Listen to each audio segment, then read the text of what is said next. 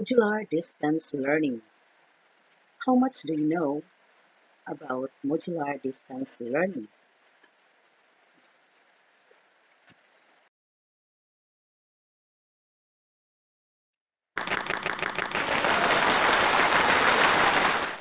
What is modular distance learning?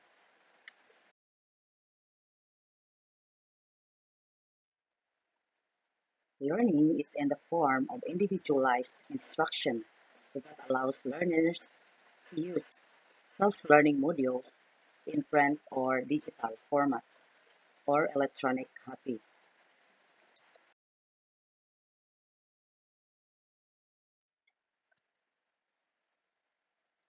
Modular distance learning can be printed or digital.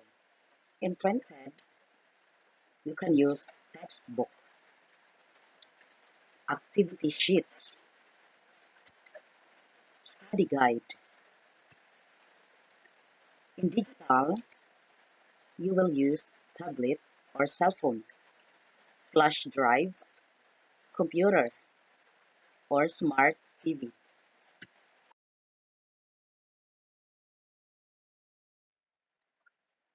How to distribute school module in digital format.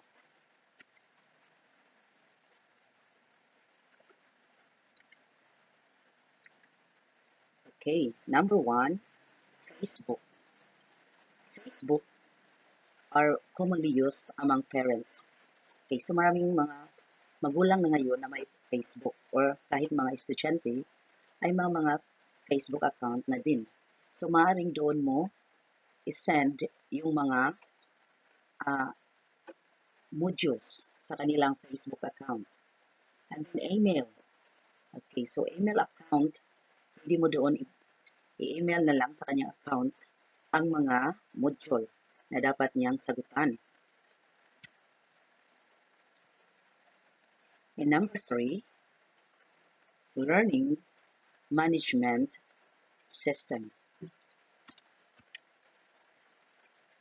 Number four, home visitation. Home visitation, you can use CD, DVD, USB, cell phone, because you will share it or Bluetooth the materials needed. And number five, DepEd Commons.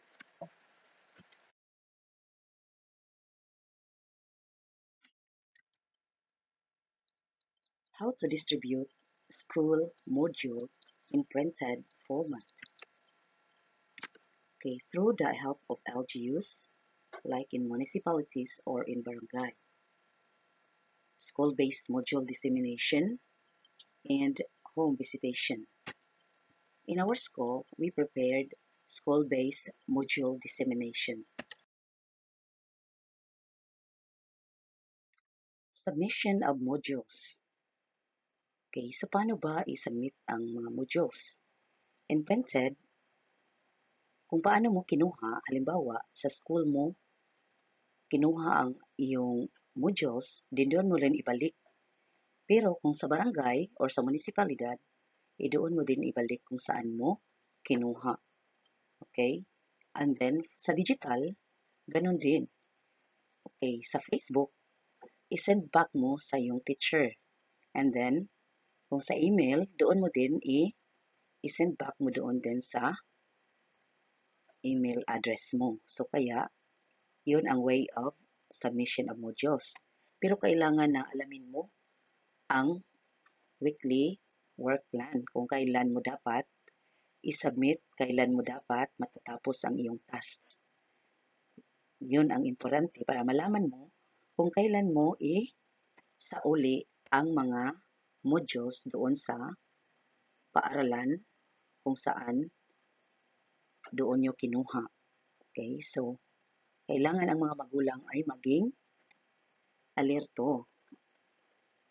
Salamat.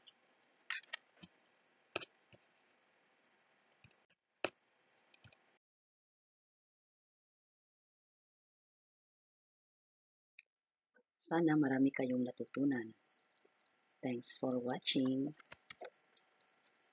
At sa hindi pa nag-subscribe dyan, don't forget to like, subscribe, and hit the bell button. Good luck. Good luck.